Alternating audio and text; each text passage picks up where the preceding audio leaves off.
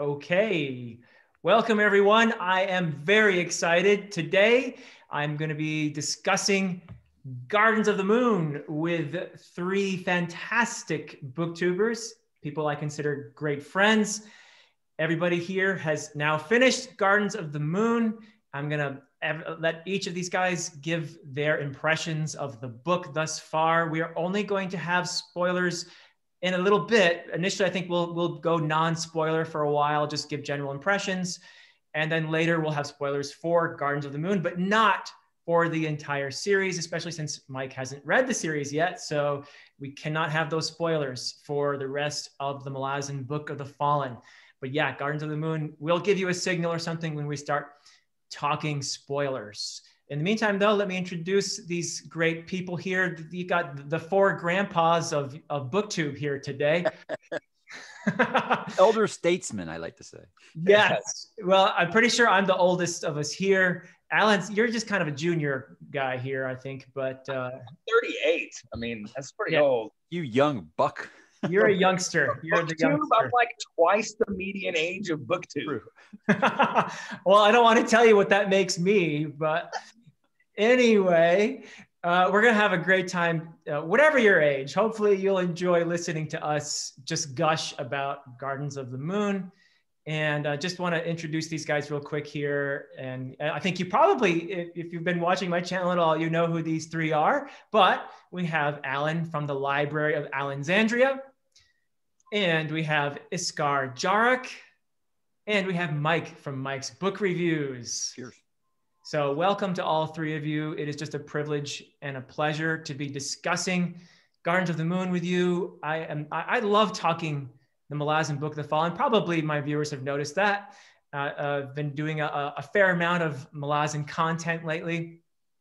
I just think that these books are so appropriate for our times. I love the fact that, of course, there's what Iskar calls the badassery in here too, right? There's a lot of action. There's a lot of fun stuff. There's some just fantastic themes in here that just, you know, as both a fan of the badassery and as a kind of a literature guy, I love the themes. I just love them. The emphasis on compassion and on empathy. I mean, what a beautiful message for our times. And you can see it, I think, somewhat in Gardens of the Moon. That's a theme that will unfold throughout the series most beautifully, though. And I just think it's so appropriate. So thanks, guys, for being here. And I guess let's start by having each of you give your impressions of Gardens of the Moon. Who would like to go first? Let's let Mike go. Okay. Well, I am happy to be you guys' sweet summer child and the thing that you point at and laugh and say, oh, that's adorable that you think that. But I am very, very happy to be here. I was pleasantly surprised by this book quite a bit. I think it's because I had so much fear mongering of people telling me, oh, well, you just got to kind of soldier through that first book. And it was kind of one of those things where like books 1 through 3 inside of the novel, you know, it has the 7 meta books as I've been trying to, because people are like, wait, you're on book 7 already? How'd that happen? That's not what I mean. But books 1 through 3, I felt like, you know what? I'm sticking with this pretty good. I did a spoiler talk on that. People are like, I'm surprised you're getting as much as you are. And the books through 4 through 7 kind of melted my brain a little bit. So I'm hoping you guys can kind of help me with some of that stuff today. But again, I'm happy to be laughed at. And like I said, called a sweet summer child a lot. That's why I'm here. Gladly. And you know what? I also wanted to ask you, Mike, how the read-along is going, because you have this fantastic read-along that is going on your channel, on your Discord, where lots of conversation. It's still going crazy. There's a lot of people now that are like, oh crap, you know, I'm getting started late, and I'm like, well, you still got plenty of time. You know, the way we've got the schedule spaced out, you can kind of jump on whenever you want, depending on how fast of a reader you are. But I probably had about 3 or 4 people message me and just say it wasn't for them. They're going to bail. And I expected that a little bit because, I mean, you guys probably know that the series is not going to be for everyone. I can definitely see that now. But overwhelmingly positive. A lot of people kind of the same sentiment as me that if this is the worst this series has to offer, man, I'm ready to buckle up. So awesome. And I should also mention one special reason we wanted to have Mike here today is this is going to be a series, by the way. I don't know if any of the viewers recall, but a couple months back, Alan and Iskar and Andy Smith and I had a video, and it was kind of a why you should read the Malazan Book of the Fallen discussion. And it appeared on Iskar Jarak's channel. It was a fantastic discussion. And we decided that we would continue this discussion, discussing each of the 10 books over the course of 10 months together. And we also decided that we would like to have a guest for each of these 10 conversations. And because Mike had been planning his read along, we thought it would be just perfect to have Mike here as our first guest for Gardens of the Moon. In our future videos, we will be having other BookTuber guests and other guests. So we're very excited for the lineup we've got there. So thank you so much for having me. And I can't wait to watch those videos once I read them. Yeah, cool. Awesome. So Alan, how about you? Gardens of the Moon. So I am always going to be like, I guess I'm always going to be, Mike, don't even worry about people being like, oh, and that's cute. I'm the one that's going to get the hate when people are like, what? What do you mean you don't like that? So I love this series. I have that is so hard for people to grasp. Like, I love this series. I have read most of the books. Like, this is my fourth time trying to make it through the series. I've read most of the books 3 times. But I just finally finished it last night. I finally finished the Crippled God, so I am complete with the series. Gardens of the Moon is not my favorite. The first time I read it, Mike, I was like I was like, what is happening? Like, what is happening in those last 3? Yeah. The freaking Finnish, the Zap houses, like what? Yeah. So when I started this 2019, I restarted the series for this final time, summer 2019. I actually skipped Gardens of the Moon because it's the one I had read the most and it's the one I remembered the most. So I started with Deadhouse Gates. I have always been a bigger fan of that 7 cities storyline that starts with Deadhouse Gates. I'm actually the odd one out with that. Most people prefer the Darujistan storylines, like with Memories of Ice and stuff like that. But I like the 7 city stuff, but Gardens of the Moon is fine. Like, I like it. It introduces us to a lot of things that we're going to see a lot more of. It's so much smaller scale than every other book that comes after it. I actually prefer, I really like the Count of Monte Cristo Fett storyline with the crew that hangs out at the Phoenix Inn, except for Krupp, because I don't like Krupp. But I really like that little band. I like Crocus and Murillo. Murillo is one of my favorite characters in the series, and I know I'm kind of alone in that too. But I love Murillo. I love the people that hang out at the Phoenix Inn. And so I really liked following kind of that storyline and, seeing what the Malazans are doing. Like, why are they in the city? Like, what are you doing? Like seeing Malazans as road crew. I always loved that part where they're like, oh, we're just fixing the roads, So I liked it enough to continue the series, and it's not, again, I am probably a bigger fan of the big military action moments. And so there's at least one in every subsequent book. And in this one, the Fed is cool. I do like that, but it's one of my least favorite of the Malazan novels, but it's good. I don't love it as much as I love some of the later ones. I think I know why you like Murillo. He could fit into one of those Sebastian de Castell books, right? Yeah. I got that out of him and Rowlick Nom. It seemed very Castell. Yeah, I like Nom also. Yeah. So I just love that. I just love that crew. Like, I love Krupp's part in that crew, even if I don't like Krupp himself. I got thoughts on him. Good. All right. Well, it's your turn, Iskar. And I know you have a different take on Gardens of the Moon than probably a lot of fans and a lot of people. I actually love your take on it. So how do you find it? I love Gardens of the Moon. For me, it was a learning experience as a reader. I'm not super well read. And so, I have a different take on it, having done the rereads, obviously, than on the first read. But I remember trying to, figure everything out, right? I was trying to, who's the hero? Where's the, all that stuff. And so it was good from that perspective. But I like the building up of all the kind of mythos of the world too, because I think that's, an ongoing theme. Is it's like you kind of have the myth of all these people, and then you have the people themselves that you see, and so you're always kind of confronting these legends with the reality of these people. And so that part was really cool. I also just like the kind of coolness aspect, like that big military climax and stuff that Alan talked about, you know, that happens on like page 10 or something of the book, you know what I mean? And so I was just like, wow, what is this? And I like, you know, the Animander Rake character, even though I guess he wasn't even planned to be a major character in the books originally or whatever, but I was like, wow, this is cool. Giant dogs that are magical and do all that. I just thought it was a really cool book. I wasn't picking up on any theme or anything like that. I was like, man, they're shooting fireballs and lasers at stuff and there's dogs eating. So I was like, this is cool. Yeah. And there's a marionette. That's right. The talking puppets. Like, what? The first time I read that, I'm like, what is happening? I was like, this is where this series is going. Nice. Yeah, it's got a little bit of everything, and that's one of the things we love about it.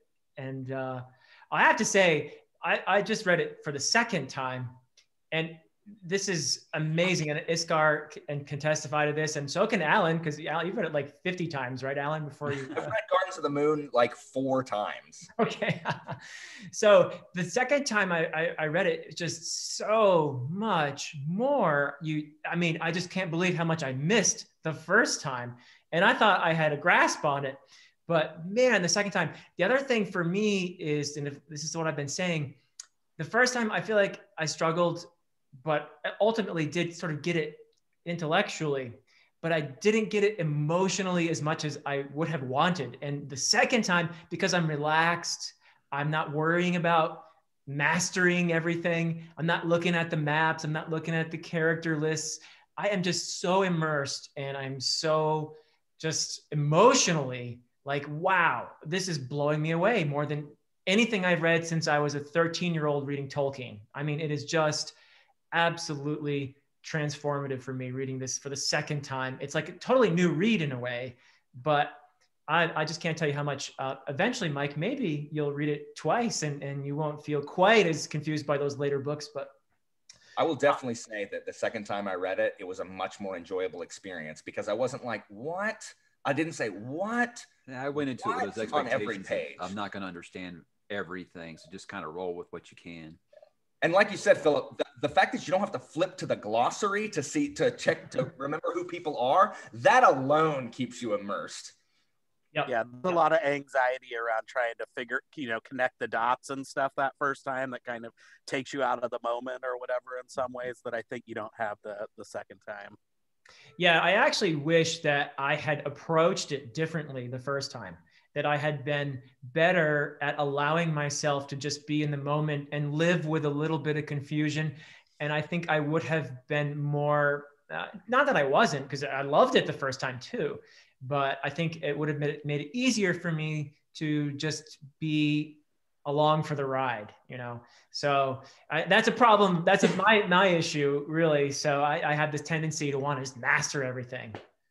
Yeah, I didn't have Mike's attitude going in. And so I was like, I loved the book, but I was like, let's hurry up and get on to the second one because I need answers. You know what I mean? And then, all right, well, then the third, the fourth, the fifth. And so I was like, I read all 10 back to back to back. And then I was like, oh my gosh, what did I read? You'll be happy to know that your videos are what kind of set me in that frame of mind of treat each of these as an anthology series, and you're not going to understand everything right away, and it'll click later. I was sold on the series after book 2. Book 2 probably has my favorite moment in the entire series. Great. Doing it next month. Can't wait. Oh man. And so it was hard not to pick up book 2 immediately, but I was like, no, you made a read along. Stick with it, damn it. Because a lot of people already said, screw it, I got to pick up book 2. After Dead House Gates, I was in it. It's unbelievable. I would like to second what you just said earlier, Mike, too, about Iskar's videos. I think he's been spreading the good word like no one else. And I think it's just fantastic. So there's some great videos in there for people just trying to dip their toes into this world, sort of what to expect kind of videos. Very, very helpful. So yeah, he's done I just commend you, Iskar, for that. Great job on that. I've been watching. I called him the most bomb-ass Malazan channel on YouTube. Yeah. That doesn't come lightly. I've been watching Iskar's Memories of Ice chapter breakdown things. It's so helpful. It just breaks it down into layman's terms. This is what's happening going here. And I've read Memories of Ice 3 times, and I'm still like, that's what that is. Okay, that makes a little more sense. I enjoy the public service aspect of it, because I think, if you take a little bit of the edge off, people are going to really enjoy it. Yeah. Yep, for sure. So while we're still in the non-spoiler section, I think we've hit on to a good theme here. Anything else that we want to tell maybe prospective readers, maybe somebody who's still thinking about jumping into the read along on Mike's channel? What other things can we say to a new reader to Gardens of the Moon, or maybe somebody who's thinking about reading it? Any advice that you would like to give, or impressions?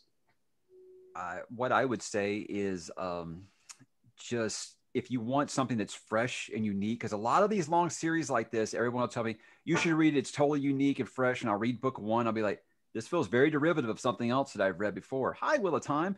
And it's one of those things where I was like, this definitely doesn't feel like anything else I've ever read before. And it feels like Erikson said, I'm just going to go for it from go. Because I got through chapter 2 of this book and I was like, well, I wasn't expecting that so early. So yeah, right away, I was hooked from chapter 2 onward. So just go into it, just not knowing what to expect. And I don't see how you can't be surprised. But again, be patient. That's all I'll say. Be patient. I would definitely be prepared to, like, when I first read it, I didn't understand what was going on at Pale. Like, I'm like, okay, but I had no idea what was going on. And then the very next section in Iskar Jarak with the dogs, I had no idea. So get past those, understand that you may not have any idea. And when you finish the book, I would go back and reread those first 2 sections because they make so much more sense. Once you finish the book, it's like, oh, okay, once you've kind of acclimated, then Pale and Iskar Jarak make way more sense, because I did not understand anything that was happening in those first 2 sections, anything, the first time I read it. And then it helped. And even just knowing the freaking, like, just going in, knowing the ancient races, like what the Amas and the Jagat, going in, knowing what the Amas and the Jagat are, blew my mind and how much more I understood it the next time around. Because, the Amas and Jagat are mentioned so often in this first book, especially, that I was like, what? Oh, okay. Undead humans and undead orcs, like big orc, they go like this, like that the Amas go like this. Like just that helped me understand more. And I don't really know why. It just helped me kind of grasp more. You guys are making me feel good about saying Talani Mas, not Talan Imas. So that's all. There you go. There is no consistency of pronunciation in this group at all. Just pronounce it how you want. Is it Kruppa? I had people get mad because I was saying Krupp, and they're like, no, that's just wrong. And I'm like, the funny thing is, I had the opportunity, as you guys know, to have a chat with Steven Erikson and with AP Canavan, who the latter is, of course, doing this series with me of reviews of the 10 books. And what a blast. And by the way, don't let me forget, Alan, you were talking about how crazy Pale is. AP had the greatest analysis of that, and with the introduction of chaos into the narrative. Iskar, you know what I'm talking about. Oh yeah, it was bomb. So anyway, Steven Erikson is so chill about how people pronounce things. Thank goodness. He is so nice about it. I don't think he really minds. And if he doesn't mind, then who should be, dictating pronunciation. So it's audiobookers are usually like that, but from what I've heard, the audiobook pronunciations are all wrong too, or they're inconsistent. Yes. Rather, and they change halfway through. What I heard is they did not consult Steven Erikson when they made the first audiobooks. Whoops. And then later they asked him, oh, how do you pronounce all this? And so it's a little inconsistent there too. So hey, what the important thing is, we read the books and then we love them, right? Sure. Yep. That's right. We all know. You're talking about them. Sorry. Yeah. That you're saying them, I think, is more important than how you're saying them. So. Correct. We all know who you're talking about, no matter how you pronounce it. So. Yeah. Cool. Any other non-spoiler insights for our Gardens of the Moon prospective readers or people thinking? I would say, stay off Google. I wouldn't be, the Google autocomplete's really going to wreck your day if you get into that kind of stuff. And even the wiki, although I think they do a decent job, I would find a good Discord where they're respectful of spoilers, or like talk in the comments of non-spoiler, videos that are labeled, because that can really mess things up. I still like my, kind of mystery analogy, again, not being super well read, but that's how it felt to me. And that's kind of how I coped with the anxiety of not knowing everything, and just say that, answers are going to come when they're supposed to come, and you're not supposed to know everything. And so just, enjoy all the lasers and fireballs, and eventually you're going to figure everything out. Yeah. All the time, do not Google. Yeah, I just want to make sure that I was spelling someone's name right, and it told me when they died. So yes, don't ever Google. I've gone on the wikis before, just because I'm like, okay, I didn't really understand what happened. Let me go look in the wiki. And when you click on a character wiki, it said died and this, and I'm like, okay, well, I guess I'm going to wait for that to happen. I had a couple of things spoiled, just because I wanted to seek understanding. Like you said, the best way is like a Discord, or find someone. Like if you find really nice people who aren't going to be like, you don't know that, idiot. Like if you find some nice people, like, you'll ask them questions and they'll either tell you, or they'll say, read and find out, which is like, oh, okay, I'll leave this for now. It's going to be answered later. And that always makes me feel good, knowing that an answer is coming. Then I can just kind of like quell my anxiety, be like, I got to know. Yeah, I will say that the people on Mike's Discord and the people on Iskar's Discord are all exceptionally, my interactions with them have all been so positive. Just, great, positive place. Nice. Just, you guys have built some really wonderful I think communities. On both of our servers, people are just glad that more people are reading it. So they definitely don't want to spoil anything. They're just, eating popcorn and just having a good time watching all the ridiculous theories being thrown around, I'm sure, right now. Yep. Sometimes it's fun to find out how wrong you were. So, yeah. So happens all the time. Yep. I was very wrong about how the series was going to end. It did not end how I thought it was. Yeah, Alan just finished The Crippled God. He's not going to talk about it because no spoilers for that, but congratulations, Alan. It's quite good. Nice. Good endorsement there. So it's good to know, since I've invested 2 years into this. So it's good to know that it has a good ending. Yeah, that would be helpful to know, I suppose. So great. All right. I feel like we are on the verge of some spoilers. So perhaps we should warn our viewers. Viewers, we are going to talk spoilers now. So if you don't want to hear spoilers for Gardens of the Moon, not for the series, we're not going to spoil the rest of the series, just Gardens of the Moon. We don't want to, mess up the series for anyone. So yeah, this is your time to bail, and thanks for coming. And we hope to see you again. Read Deadhouse Gates. Yeah. All right. What do we want to talk first in terms of spoilers? Does Animander break a dragon, or is he just like possessed dragons? Okay, read and find out. Okay, all right. I think we can explain that, what the Soul Taken are, can't we, without spoiling? Yes. Okay, yeah. Mike. Yeah. Understanding Deadhouse Gates, knowing what freaking Soul Taken and divers are, will help you so much in Deadhouse Gates. Soul Taken are shapeshifters that can turn into one thing. Divers are shapeshifters that can turn into like a horde of rats, like multiple things. And that's where I actually learned the word divers, that means many things. Like divers is it's like an old-timey word for many. And I learned that from here. Thank you, Erikson. But like that will help you so much in book 2. Just understanding. We'll start taking notes here. All right. And I did take notes. I'm not going to lie. I took lots of notes.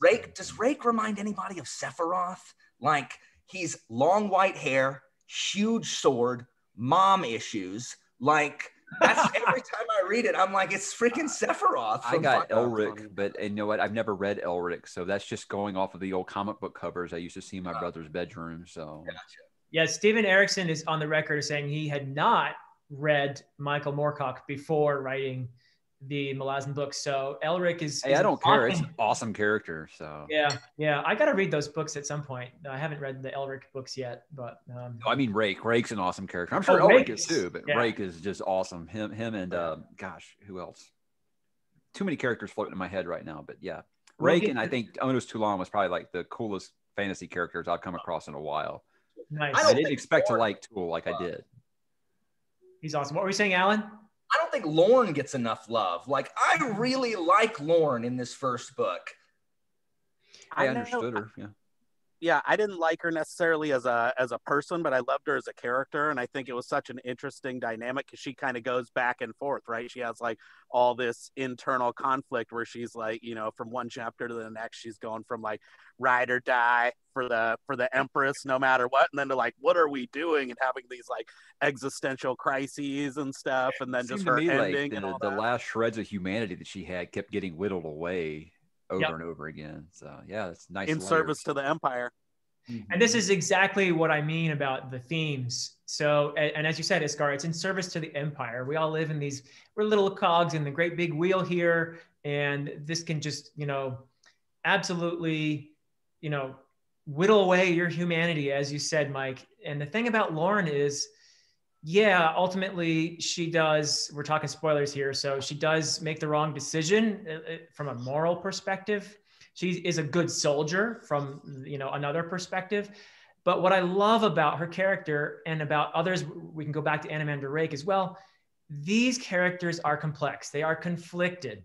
And if you think you know a character in the Malazan Book of the Fallen, if you think you have judged a character appropriately, like you've categorized the character, good, bad, or whatever, guess what? You're going to be challenged in that assumption, because I know no other series that is as brilliant at challenging the notion that you can separate the world into good and evil.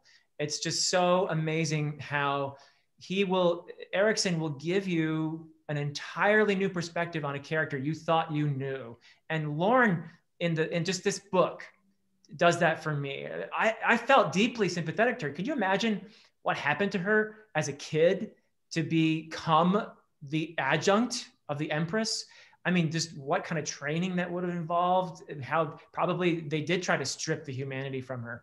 So, and then this person is just trying to break through that, you know, and she was, as we know, she was orphaned because of what? Tattersail. We love Tattersail, right? Well, guess what?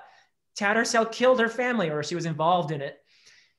And, you know, there's that whole dinner scene when, you know, Tattersail shows up and suddenly you see this character so differently because Lauren's saying, oh yeah, I remember you. You're the one that, you know, killed my family. Thanks a lot.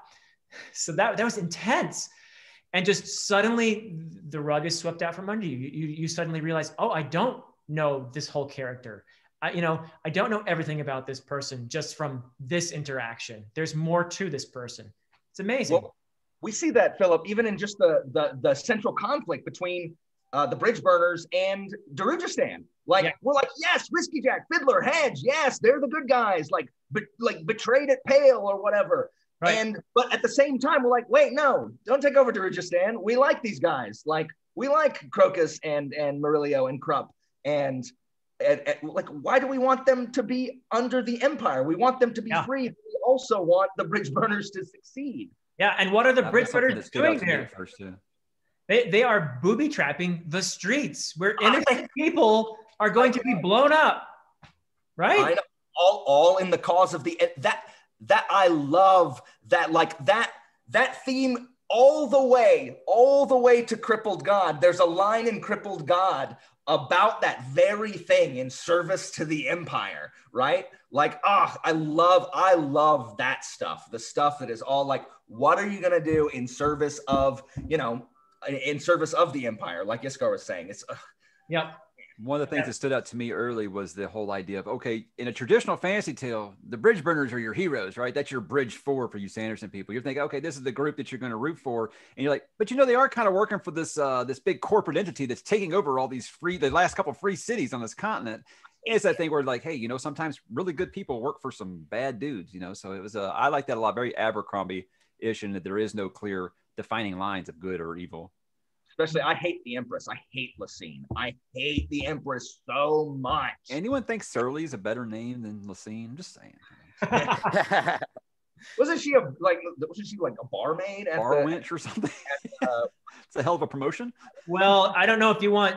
This would be a spoiler for the prequel. This would be a spoiler for Path to Ascendancy. So I don't know if I want to tell you. Backstory.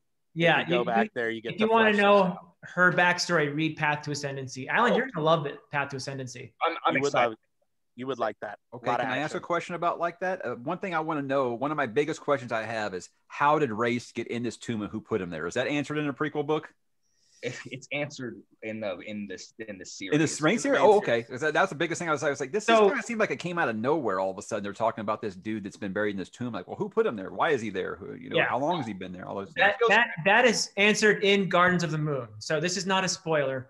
Raced is a Jagat. He was a Jagat tyrant, meaning most Jagats actually, what they did way back, like hundreds of thousands of years before the Malazan story takes place, they walked away from civilization.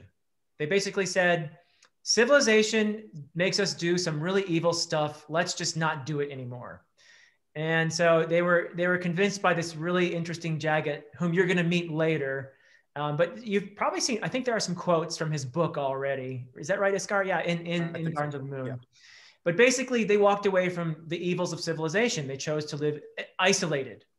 But there's occasionally a Jagat who would decide to kind of go rogue, if you will, and become a tyrant, because they're very powerful. And so Raced is one of those for his own personal reasons. I won't get into that, but he decided to just take over. Like he could dominate lesser beings like the Tlan Aimas. So he basically took over a big area or whatever, but the other Jagat decided, no, we can't let this happen. And so they banded together, and they're the ones, the other Jagat are the ones who imprisoned Raced in this tomb, if you will, to basically keep him away from dominating. Why didn't they just kill him? That doesn't make for a very good story, Alan. Or why didn't the Imas kill him? Well, if they just killed him, then what would Lorne and Tool have to unleash on Darujistan? No, that's not a good enough reason. I got most of what you said, Philip. I guess, and I know that there's things that I probably did miss. Even though I will say this feels like my first reread on my first read, because I'm rereading a paragraph as soon as I finish it. But I guess I missed the part about them actually banding together and throwing them in there. So I figured it was something I was going to get some flashback story of like Kaladin Brood throwing him in there or something like that. I thought maybe I was going to get something like that. Brood. Which I haven't think he was jack shit about now, right? It's about Kaladin Brood so far. I'm just like, okay. That's right. And his hammer. Yeah, though there's another character. If you read the prequel, in this case, the Carcanis trilogy, oh my God, you're going to learn about him. And there's a lot of great stuff, but we can't talk about because of spoilers. But anyway, yeah, did we want to talk about Anomander Rake? Because he is a favorite of everybody except Alan. Okay, I'll just go ahead and get mine out of the way. Like, Rake is fine. Everyone loves Rake. I don't love Rake as much as everybody else does. Just because, like, I don't know. I don't know how to say it. Like, he's hundreds of thousands of years old, and so he's kind of a drag to me. Like, wait, what have you got against old age? I mean, nothing except that he's kind of a drag. He's just the character, like, he's really like super, introspective and, and again, I'm not saying he doesn't have reason to be. Like, he's gone through a lot, but he's just one of these and I'm just like, I much prefer, Tool's old too, but like, Tool is more involved, but I much prefer the guys on the ground, Fiddler and Whiskey Jack. And like I said, Murillo, I prefer the shorter lived characters really mostly, just because they don't sit and ruminate on like, oh, I'm ageless and I'm lonely because I've been alone for so long. He does got some emo things going on there. He does tell Baruch about that. I'm not a huge fan of the emo characters, and so, but I understand that Rake is objectively cool. Like, he turns into a freaking dragon. He's got an enormous sword. Like that, I will acknowledge that. While he's just not my favorite. So I don't want to say underrated, because I know that a lot of people will probably tell me he either completely is or completely isn't. But I'll just say that I think that Ralek Nam was one of the coolest guys, because he has two duels in this and they're both awesome. One is just like, boom, it's done. That made me laugh, because I was expecting another awesome sword fight, and it's like 2 moves and it's done. Again, that made me think of Falkio or something from the Great Coats. But his fight with Ocelot, that was some of the coolest stuff. And when people were saying like, oh yeah, Erikson's action isn't his forte. Well, I'm like, well, shit. What? I thought that was awesome. No. Yeah. Who said that? And people tell me that. People tell me his character work ain't that good. And I was like, look, this book had what, probably 50 characters at least. And I felt like I could differentiate all of them. I thought that the humor is a very underrated part of this book, mostly coming from Toole, which I loved. But yeah, all the complaints I heard about his writing style, I didn't see any of that in this book. And so if you're telling me he gets better. By the way, with the action, Steven Erikson is actually a fencer. So he knows what he's talking about when he does like sword fighting and stuff like that. He knows his business. That's what makes Castell's book so good. Yeah. I love the action. I don't know what someone's talking about. I will challenge. Pale Alone to me was just like, this is amazing. And this will never be able to be filmed on a movie screen. Sorry, this is never happening. It would cost $1 bazillion. The Darujistan rooftops, you know, the assassin wars. There's all kinds of goodies. Like you can be into the philosophical stuff, but you can also just be there for the entertainment value of it. Dodging the crossbow by bending over to pick up the coin. That's so good. I was like, okay, Tallow. He's giving me some backstory on this Tallow character. I feel like this. I'm going to like this character. Oh, never mind. He's dead. That was very Abercrombie. But he more than compensated for it by Ralik Nom, I think, though. Yeah, Ralik Nom is awesome. I like him. What did you not like about Krupp or Kruppa or whatever you want to call him, Alan? What do you not like? Because I'm indifferent. It seems like everyone in the Discord loves him. And I'm like, I'm kind of indifferent. I don't know what's going on during his chapters. Krupp makes the book 50 pages too long because he speaks in third person in these really long Oh, you have joined Krupp today for such a delectable literary analysis here, and we read the pages on here, and Krupp is he is flustered, and Kruppkin has all this. This is the voice I'm going to hear in my head for the rest of the series when he talks now. I'm just like, Krupp, shut up. Hush. Now, Krupp being the eel is that awesome. Surprised me. That shocked the hell. He would have been my 10th guess. Well, that's what's so good about Krupp is that, you know, it's actually like, you know, based on him being, you know, actually having all this prescient knowledge and stuff and being so keyed in and everything. And so, you get like a lot of comic relief. He's taken like a lot of digs at himself and other people. I love when like, I think Cole is, like all passed out drunk in the Phoenix Inn, and he's like, you know, what poison spill forth from yon, like whatever. He's just always trash talking everyone and himself. So I like that aspect. And then the fact that he's like this criminal mastermind at the end is like, oh my gosh, makes me love him even more. Yeah, thank you for saying that. I'm sorry, go ahead. Oh, so, yeah, I was just going to agree with Iskar and thank him for saying that, because one thing that doesn't get remarked on enough, in my opinion, is the humor in these books. Definitely. I love Krupp for that. I just think he's especially when I imagine him with Alan's voice. Yeah, I won't be able to unhear that the rest of the way. Just before I forgot, I just wanted to bring up Cole. Cole is one where I realized, okay, there are no throwaway characters here, because I thought, he's just going to be like some dumb drunk red shirt, right? Yep. And there's that campfire scene with him and Ganos that I was just like, wow, that was amazing. And I was like, wow, so this is actually an important character. I would have never guessed that with the way that it started, where I thought he was just some drunk. So again, differentiating all these characters and making them all seem important is a really, really good first step for sure. I love that whole Count of Monte Cristo story. Like, yes, so good. Yeah, and I love that campfire scene too. Yeah, that's a great scene. That was where I went from thinking Ganos was just like a kind of a noble little prick to think, okay, this guy's actually got some depth to him. So yeah, I like him a lot. Speaking of which, did you think he was dead when he was dead? Yeah, I think I actually said "Holy Abercrombie" out loud, because I was like, okay, we're gonna set up 3 chapters, but then right away the next chapter with like Hood's Gate and all that stuff. Awesome. I couldn't get enough of stuff like that. I love that gate being made out of dead bodies. So cool. Yeah, good stuff. Philip and Iskar, we jumped off of Rake before you guys gave your opinion. Yeah, I'm sorry, that was my fault. I derailed. Oh no, I do all it. good. What to talk about? Sorry.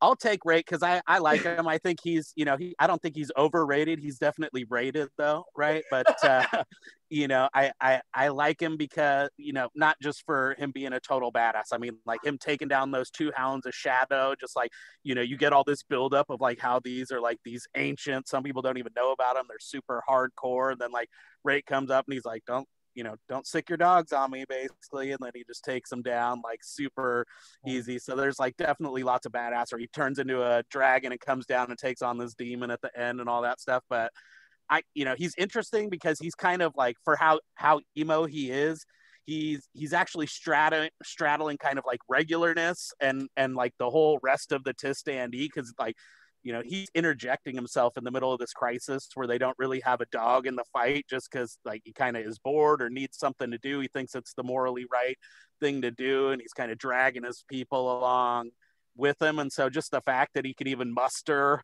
the wherewithal to care about stuff like this, I thought was pretty cool. And he's also just, zero sense of humor. Like, I loved how he showed up at the fete and his mask is like a dragon with white hair. It's like, bro, zero imagination whatsoever. 8 feet Because it was zero irony. And people don't know who he is. Come on. Yeah, I know. It's like classic. But I liked him for that, because it's like, man, poor guy's been around. They have like nothing to live for. Their goddess is gone, whatever. And they're just like kind of, limping along or whatever. And he's like, you know what? This is BS. I'm going to get involved in this. And he like drags his whole, clan with him. So he's cool for that, in addition to just being a total badass.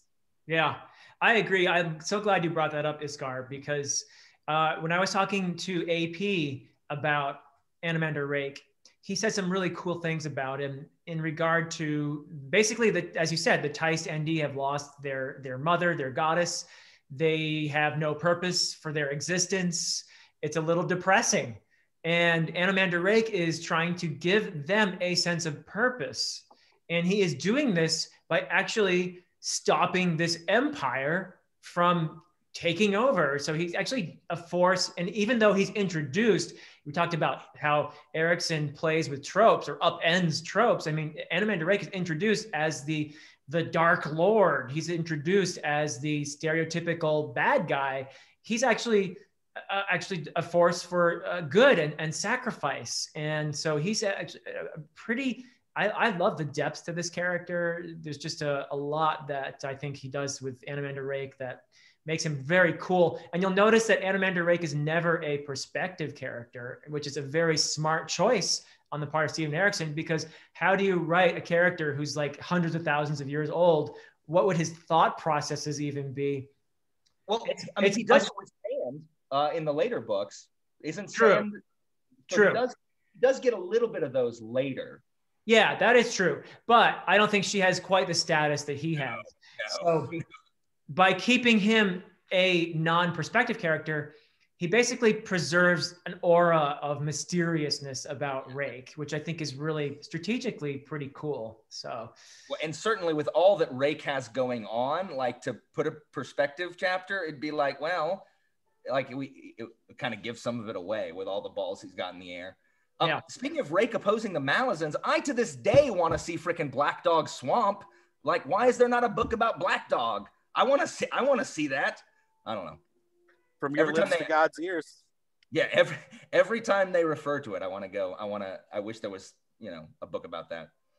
Yeah. Oh, so before I forget about the awesomeness of Pale, and I don't know if you guys want to talk about that some more, but I mentioned AP. His theory on that was, so it's the only part of the book where you get the flashback, right? So initially we're confronted with this carnage where, what's his name? Hairlock is cut in half, right? And his guts are streaming out, and there's the whole, the Malazan army is just like annihilated, and there's just carnage and yeah. So then we get what happened to lead up to this kind of thing. And so AP's observation there was, I thought, really cool, because the magic was so intense, this eruption, this cataclysm of magic and you don't need to know a ton about the Warrens, but one thing you should know about the Warrens, and maybe this will be helpful to you, Mike, is that the Warrens are these basically different realms, if you will, but they all touch on chaos. Chaos is sort of this thing that sort of surrounds them all.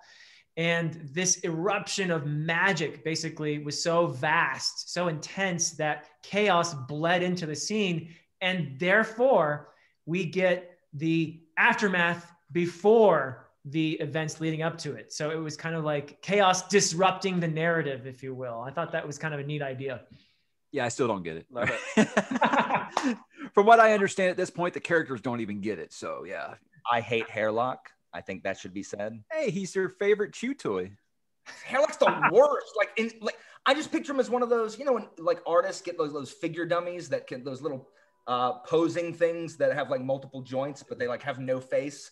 You know, those figure things that artists look at. While I was reading it, I said, Quick Ben did him dirty, but I ain't mad. Right. Exactly. I stand by my Michael Keaton casting for Hairlock if they ever did the voiceover for that, because he'd be the craziest, perfect nuts Hairlock. So it's one of those characters.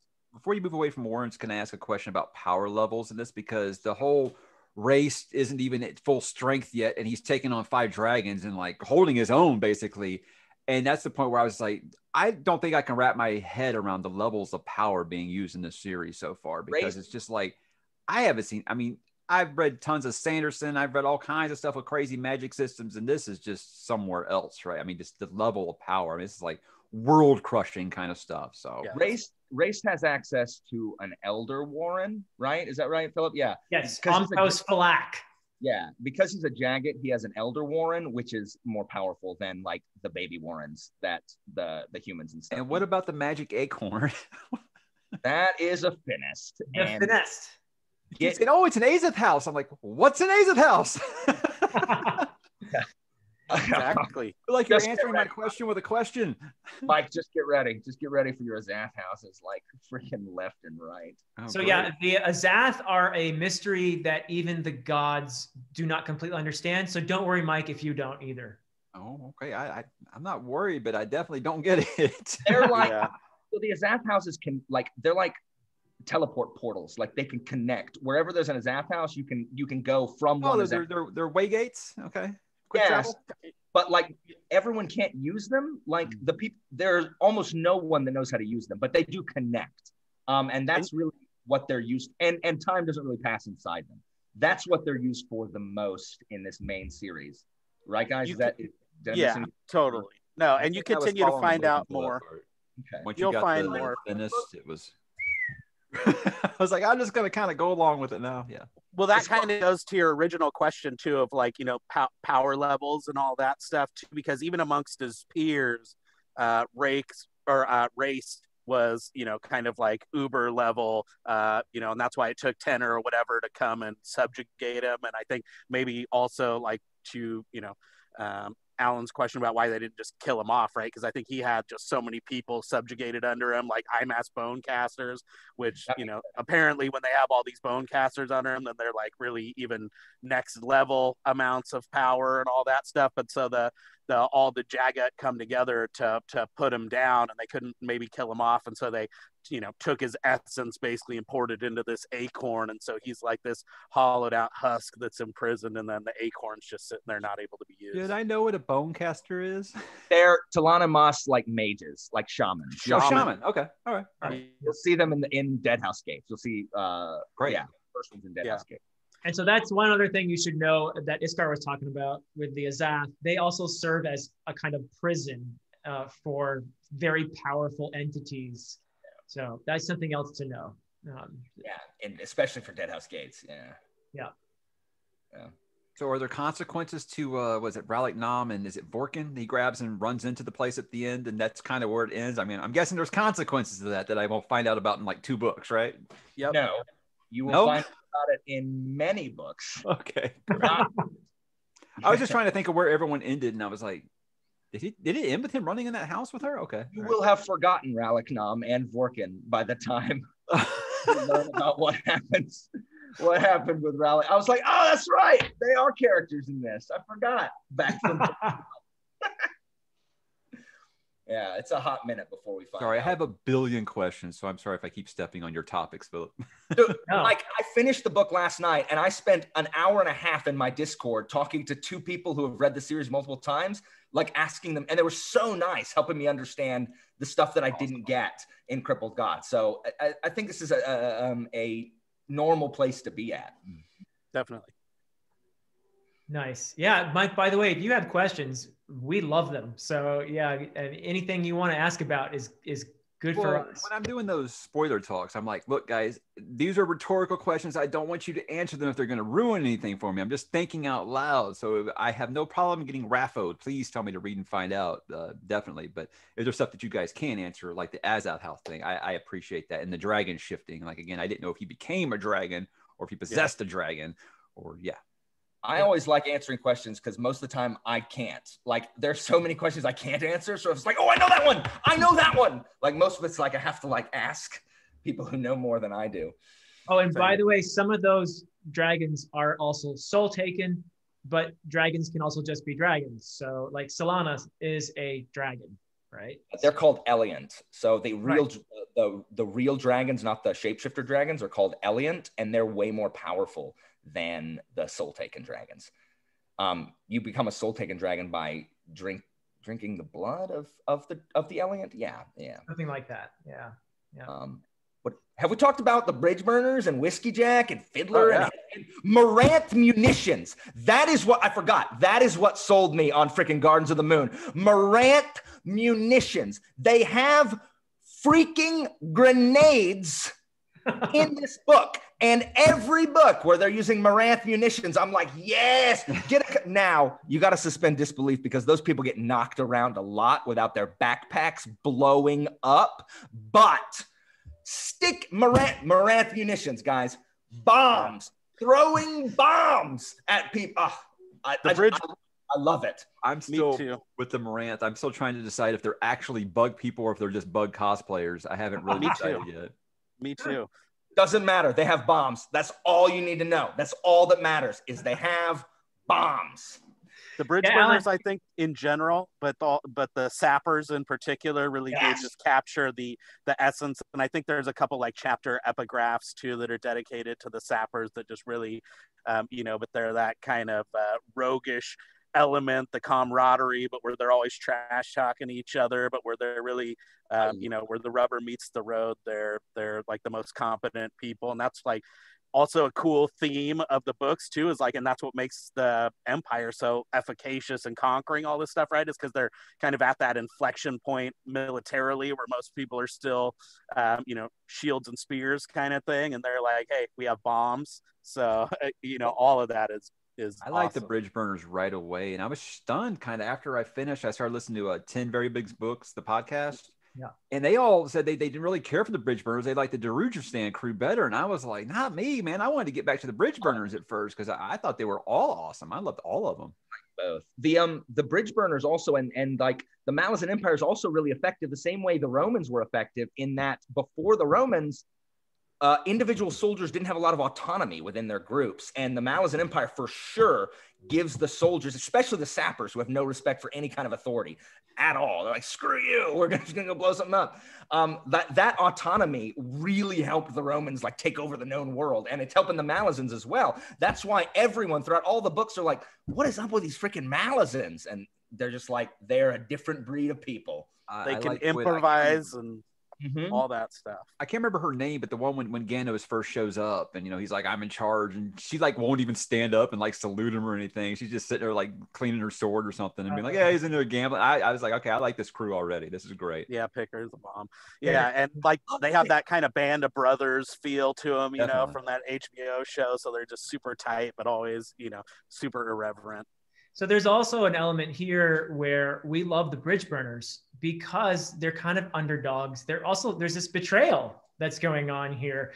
They're being culled from the Empire because, as you know, having read this book, Empress Lessene basically took over the Empire from the previous emperor, Kellanved, and his right-hand man, Dancer. And so we got to talk about that a little bit, obviously, because I think this is not a spoiler because they do appear in the book as other characters. And the fact of the matter is the bridge burners are part of this got to get rid of the old guard kind of thing. Wipe them out. No more loyalty to the old emperor. And Whiskey Jack, you met him in the prologue. He was, what was he, Iskar? Was he a high fist, or he was definitely a much higher level commander? I didn't catch that with him. Someone had to tell me that part. Yeah, so he's been demoted to sergeant. And obviously this group, it seems, is being targeted for annihilation.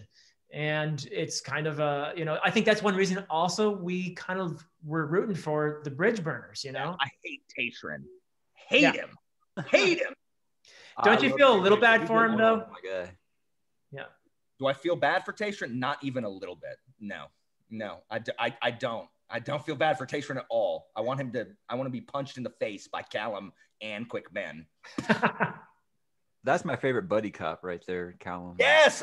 Yes. I want to know his backstory. Like, I think with Whiskey Jack, I said I want to know what he did to get demoted or whatever. And I think they mentioned he was like arguing with Dancer on the battlefield, and that's kind of what got him demoted. But I think there's obviously more to that. But I want to know about Kalam being a former Claw. I want to know what that's all about. Yeah. Yeah, no, I think that it goes back to the prologue, is that Whiskey Jack kind of wouldn't sit there and keep his mouth shut when Lacine was, setting Tattersail loose on all the mages, and they're trying to ban, magic at first. And she was just going into kind of total crackdown mode and seize all control and try and be that absolute authority. And so, but Callum being a Claw, and this is something you'll enjoy when you get to the second book, because you do explore his backstory a little bit. But he's just such a crazy badass that even like amongst his peers, he's like kind of next level. And you kind of see that even with like you mentioned Tallow goes down super easy to those like Tist and E mages, but Callum takes on like a pack of them and leads them on a wild goose chase and ends up killing a bunch Ben of them. isn't exactly a slouch with the old Warrens either, so he's seven cities, right? So I guess I get to learn more about that stuff there. But yeah, very, very intrigued with Quick Ben's backstory. How is he in the realm of the shadow? I think it was called, or whatever. Like, yeah, there or something. Like, dude, there's so much going on right now. Yeah, you'll get plenty more of Quick Ben. Everyone wants to hit Quick Ben in the face because Quick Ben always kind of has an idea of what's going on and has some plan going on, but he won't ever tell anyone, and it makes everyone super mad. And they just like, I'm gonna kill you, Quick Ben. Like, if we didn't need you, I would kill you. Because he's arrogant. Like, Quick Ben is just super arrogant. But Quick Ben and Callum they're awesome. Yeah. And a fountain of mystery, right? Because even these people who are like supposed to be like next level people, like the Mage Cabal in Darujistan at the end, and then like Quick Ben comes rolling up as this like squad mage, and they're like, oh my god, that dude just opened up 7 Warrens at once, like and so he's always like tripping out even the most G'd up practitioners of magic that are like, whoa, who's this dude? Yeah, there are layers behind layers behind layers with Quick Ben, and I think he might be one of the characters with the most like fan theories behind him. So yeah, you're gonna get to know him a lot more for sure. Yeah.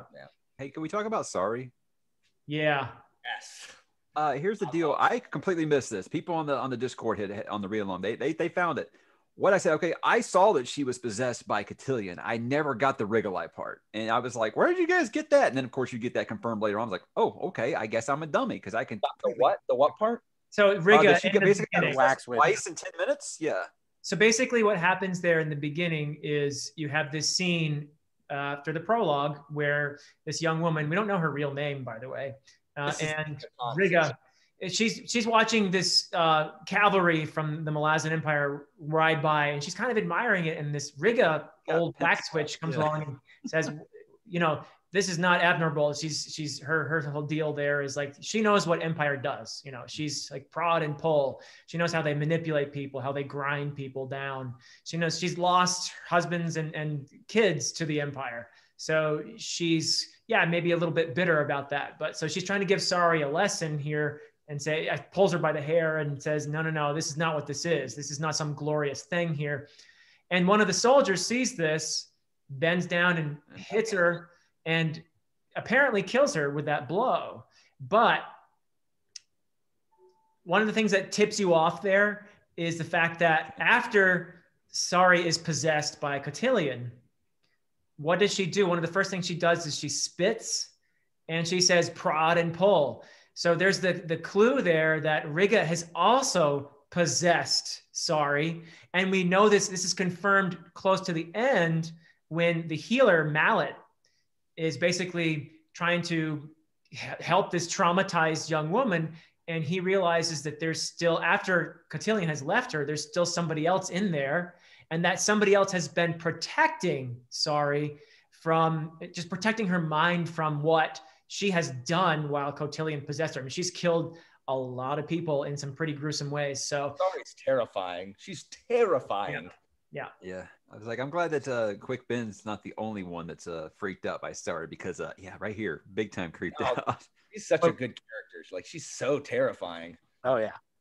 That's a thing you'll see a lot. You saw it also with Tattersail dying and being reconstituted along with Bellerdan. Can y'all explain that whole? I didn't know what was going on. This is like 300,000 years ago or something. I'm like, what is going on right now? Night Chill is this character who goes way back, and she gets killed apparently at Pale, and he's running around with her body parts in this bag and all of that. Let's just say that she's the kind of character who would be much harder to kill than you think. And so there's an element here where I don't want to get into spoilers, but you will see many times in the series where more than one spirit can occupy a single body. So it's one of these deals here when you have this new entity. Silver Fox is a combination of Night Chill and Tattersail and Bellerdan. So I didn't think about Bellerdan being in there too. Okay. Oh, he's in there too. Yeah. Okay. I don't like Silver Fox. That should be, just go ahead and state it. Like, well, I mean, I like Tattersail a lot, so I was like, I don't cool. I'm not ready to R.I.P. her yet, but yeah, I don't know. Take that like of Tattersail, and none of it is even there with Silver Fox. It's just, I can't wait to actually see what you think, because I'm not a Silver Fox fan. And Tattersail was out there getting pursued and whatnot too, but we had like Lauren and Tool out there, right? So she does this whole like preservation ritual, and Tool's got his little like protective Talon coating or whatever that's out there in the desert, and so that's where you get like all these crazy side effects and whatnot that resulted in Silver Fox. Yeah, did Tool have like the coolest introduction for a character ever? Like stabbing a dude from nuts to necks. That was so awesome. I was like, oh, this is so cool. So, yeah, I liked him right away. Yeah, we haven't talked about Tool and Talk the brief time they're together in this one before Talk gets hair locked into. I wanted to assume that Talk wasn't dead. I think he went to some Chaos Warren or something. So I don't know where he ended up. But I think that's way too popular. This is the kind of thing that's bad. Is I know that he's too popular of a character for him to have been wiped out in the first book.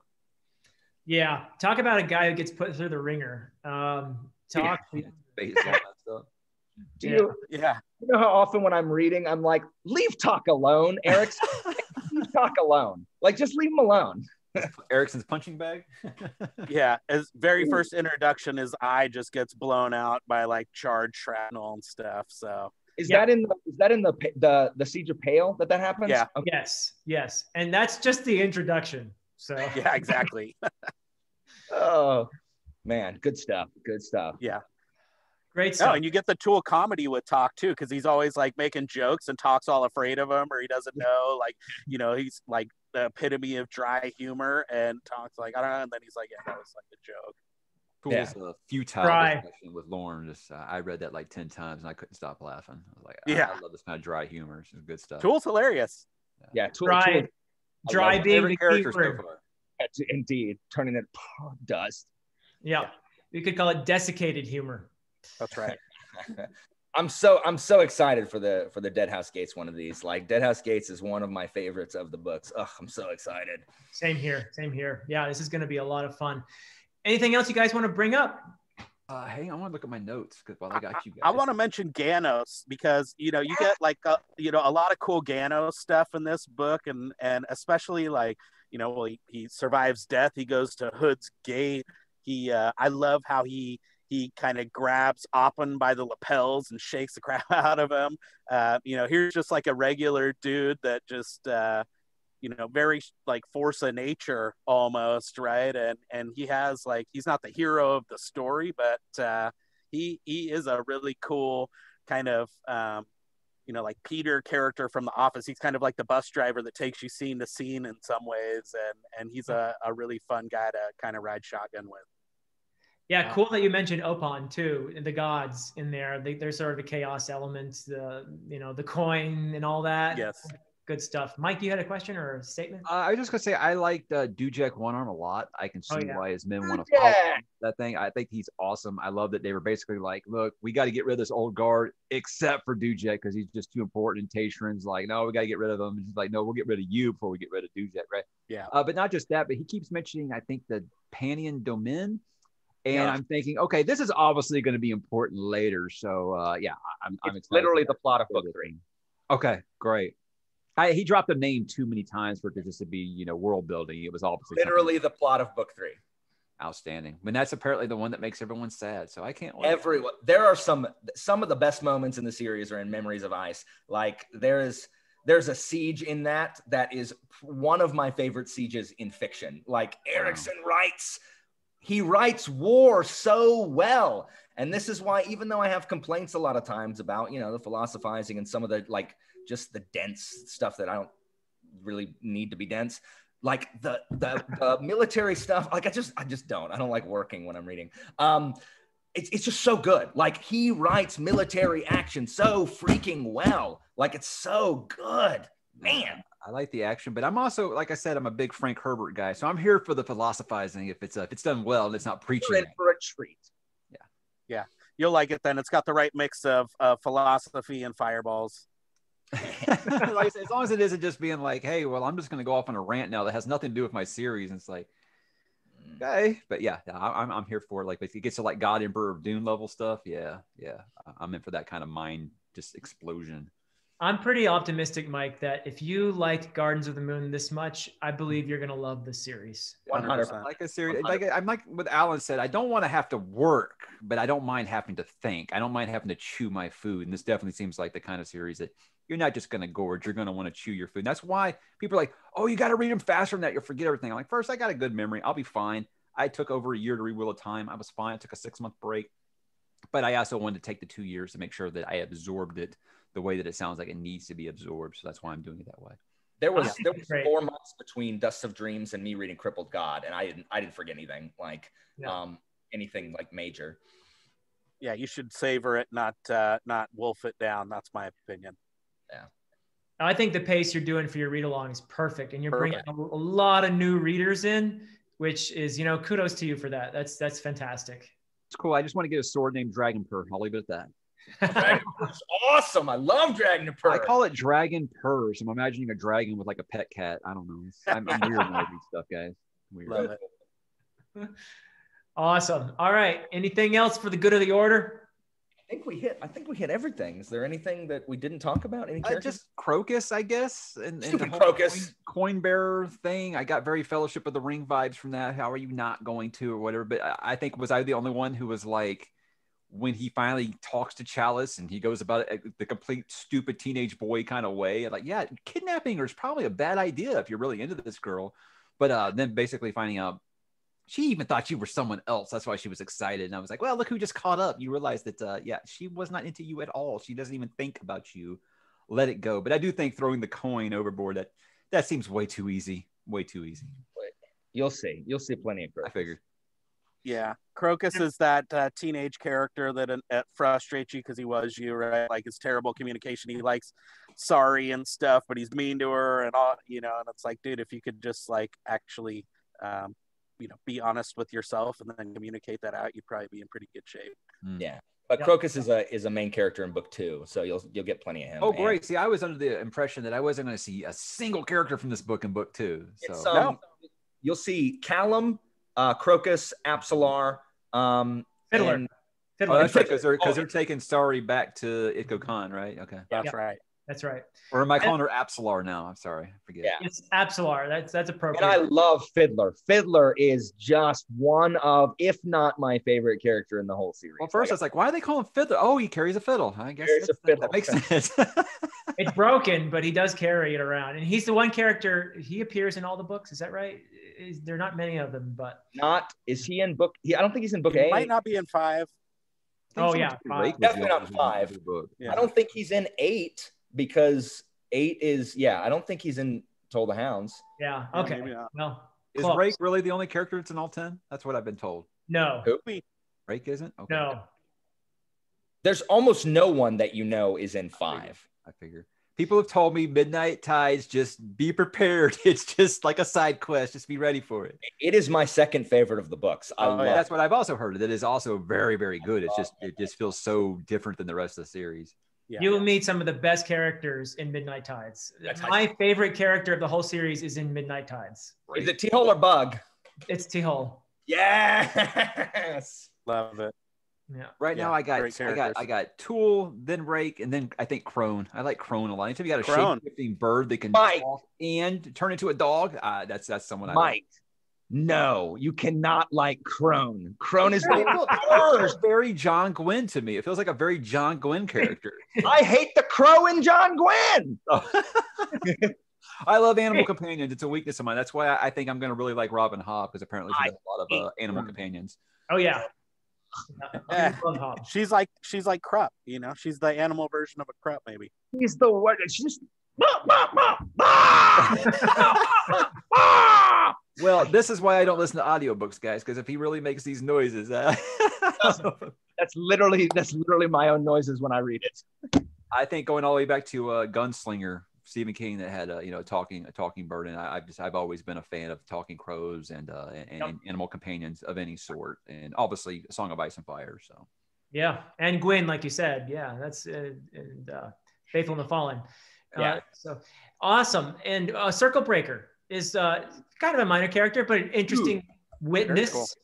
You know, I love what Erikson does. I was laughing at his name. Yeah, it's like I can't wait for a character named Hexagon or something. This is crazy. Philip, I love Circle Breaker. He is a guy like who has a wife and like is putting his like family at risk. Felt like an everyman. Yes, yes. Circle Breaker is so well done. That is deliberate. He is an everyman. He's also, in a way, he's Erikson's own kind of observer persona in there, witnessing all of this.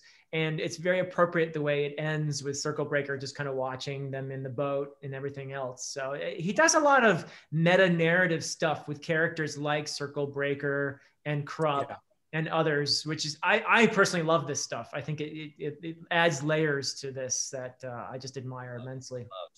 Yeah. Oh, one more before we go, please. Can Kroll, am I saying it right? Kroll? Yep. Kroll? Yep.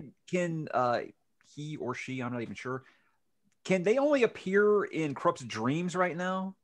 It's not actually like a physical being. It's only someone that's like in someone's, because I got the whole point about the blood in Jerusalem. That's kind of what awakened Kroll, but I didn't understand if he was actually there or if it was just in Krupp's like visions or dreams.